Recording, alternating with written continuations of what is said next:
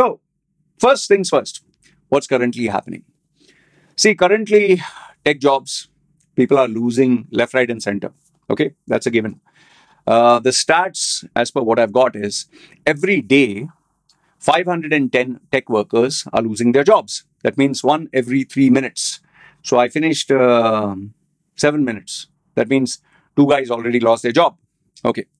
So far, as per now, 2025, 144,000 tech workers have been laid off across 533 rounds of job cuts. A few years ago, a tech engineer, even a senior one with 10 years experience, got multiple job offers, got multiple bonuses, joining bonuses. In fact, I know this for a fact because there were so many people who used to come to me for my resume rebranding services because they got jobs abroad and they wanted training with the interview process. Okay, but now I've seen a reverse format whereby people who had a job for 5 years, 10 years, whatever, they got sent back to India. And now they are not getting that salary or that package anywhere. Even people in US are struggling to find jobs, engineers. The ones who have been hit the hardest across the globe, and this is a fact, is graduates. Young graduates, nobody wants to employ them. I spoke to a businessman who was in India. He just doesn't want to employ graduates. Why? Because, they make so many mistakes. You have to train them. Better than that, have one guy who knows AI, and he can do the work of what 10 graduates would do. Okay. There have been cases where people have even applied for 200 jobs, 150 to 200 jobs, no response. So companies are laying off thousands. But now, here's the paradox or the irony, or they're laying off thousands, but they are not telling you that they are hiring new workers with new skills. And the part which they're keeping it hidden from you is they are paying them revised salaries. Okay, I'll get more into that now. So now the question is, why are these layoffs happening?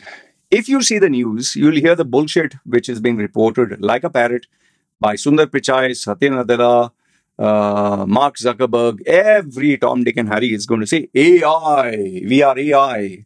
And I'll tell you why they say AI, because they are lying to you.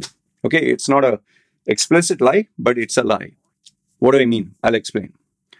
See, when COVID hit now in 2020 and 2022, the world got locked up overnight and everything had to go digital. Remember how Zoom suddenly took off, and Zoom was suddenly the hottest company in the world. Everyone started Zooming and everyone thought, I will buy online, I will eat online, I will live online. Even sex was online. Yeah. Tech companies saw this massive opportunity where they believed this was going to be the future of work. You remember, even on LinkedIn, they had exercise from home while working. They showed this lady while she was typing and she's on the treadmill. Actual lady, Indian lady. She was trying to show. I posted a comment. I said, what bullshit is this? Like, who the hell does a computer work while being on a treadmill, man? What nonsense is that?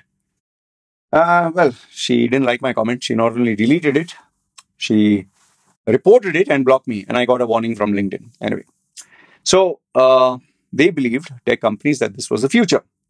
Amazon grew employed people from 800,000 to 1.5 million from 2019 to 2022.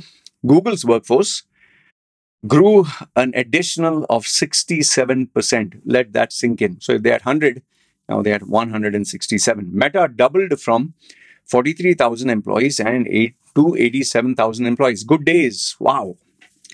However, in 2022, when the world reopened and companies straight away gave explicit instructions, like especially Tesla, you don't come home, you don't come to the office, don't bother, stay at home, you're fired. People thought they could bully the companies. No, I will work from home. I give you the ultimatum. Well, little did they realize that you're not indispensable. So, office work resumed. People had to lift their sorry ass and go to work. Interest rates went up. Companies realized, oh, sheesh, man, we hired too many people. There's no place to work and we don't have that much business. But if you notice, nobody admitted their mistake. Nobody admitted their mistake. Instead of admitting their mistake, instead of saying, we fucked up, we overhired, Americans never do that. Donald Trump, you think Donald Trump ever will say, I made a mistake, I shouldn't have done that, No, they're never wrong. Americans are never wrong. CEOs are never wrong. They're visionaries. The new generation with their AI, they're never wrong. They know everything. So instead of admitting that they overhired, what did they say? Well, what are you hearing in the media? We are now moving towards AI. AI. And if you're not AI compliant, bye-bye. So instead of saying that we made a mistake, we fucked up by overhiring people, AI is the future. These were not AI compliant. And they started terminating people with the excuse of AI. In fact, I spoke to one guy from India who works for an AI-based company. I asked him, man, you are in the leading front of AI. What did he tell me? Senior guy. He said, boss, they have just rebranded everything that we do with AI. They just put that word. We're doing the same shit. They just put AI in everything. And that enables us to charge more money because it looks like, ooh, sophisticated. Okay. So most workers who were hired between 2020 to 2022 were laid off. Bye-bye. And now the question comes, is it only because of excess hiring? See, this is where you need to understand simple, basic economics. When they terminate you, your salary is a big chunk. Okay, it gets kept. It is not used. I'll give you a simple analogy here. Now, when you hire an American, you pay much more. But when you hire a guy from Sri Lanka, Bangladesh, India, you pay much less. I'll give you facts. A US software engineer earns $150,000 a year.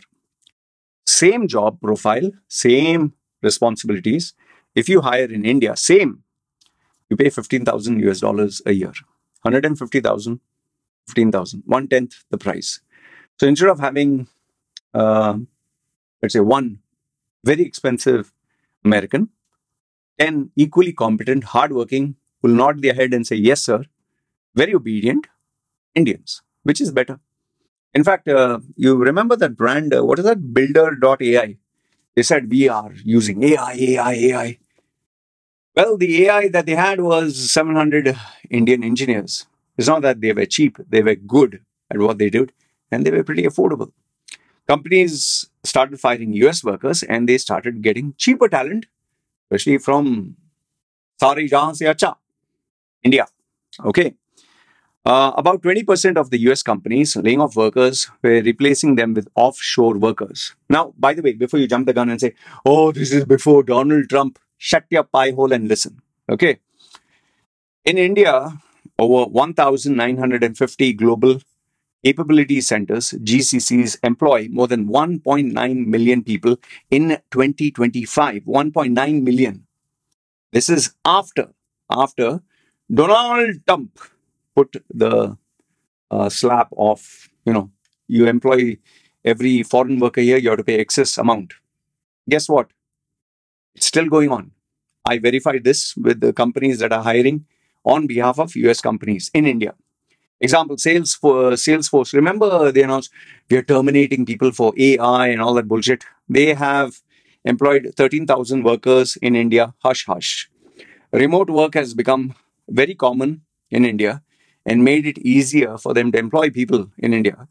Companies like Salesforce, Microsoft, Amazon have boosted India's tech sector so much that now literally everyone is jumping into the tech sphere. US factories helped China grow there in the 1980s, 1990s, lifting 800 million people out of poverty. But they created a strong competitor in China. Now they're doing it in India. Amazon got 10,044 H-1B visas. Its cloud division, AWS, got 2,347 developers, totaling of 12,000 in the first half of the year. Okay, all this is cheap Indian labor. Salesforce that cut 4,000 jobs claiming AI first. Well, they got 1,137 H-1B visas in 2025 and a total of 3,683 since 2023.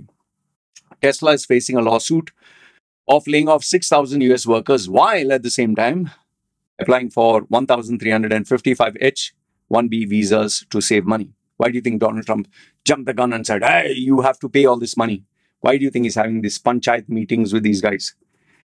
If AI was replacing coders, my dear friends who support AI, why do these companies need 10,000 plus visas?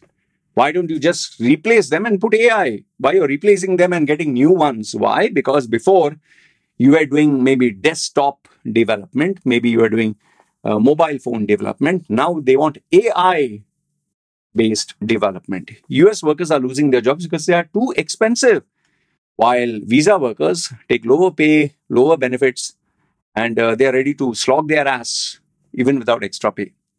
Now comes the part where what is the indirect benefit, which nobody talks about. The 2017 Tax Cut and Jobs Act has lowered US corporate tax from 35% to 21%. See, Amazon and all these companies, they have the best lawyers, best accountants. They will not tell you how they save money. It's a normal man who pays money. Big guys don't. They also tax overseas profits only 10.5% compared to 21% for operating in US with US profits. So it encourages companies to move abroad. Don't you think they will have, companies with different names, service providers? You think they are not smart enough for all this? In September 2025, when Donald Trump came out with a 100,000 new visa rule to discourage foreign workers being hired, guess what? There's a loophole to that also. Companies can still have offshore companies, offshore jobs without visas, without giving them all the benefits that they have to give in USA, thus saving money plus saving tax. Well, they forgot to tell you this.